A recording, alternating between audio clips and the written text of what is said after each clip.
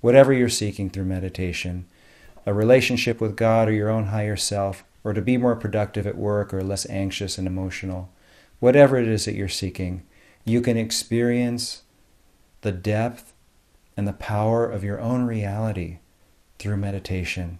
Meditation is a way to experience the divine within yourself.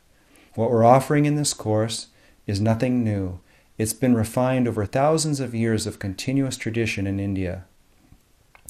It was brought to the West by Paramahansa Yogananda, author of Autobiography of a Yogi. What he taught was not just how to meditate, but it was how to support it with your lifestyle, to develop a lifestyle that supports your meditation and also supports your own highest aspirations, whether it's diet, what you're doing with your head all day, where you meditate, when you meditate, the way you sit. All of these things are addressed in the course. The beauty of this is that these teachings are complete. What Yogananda brought was the full depth and power of the Indian tradition in meditation. He moved to the United States in 1920, and he lived the rest of his life here until 1952. And throughout those years, he taught meditation all over the United States.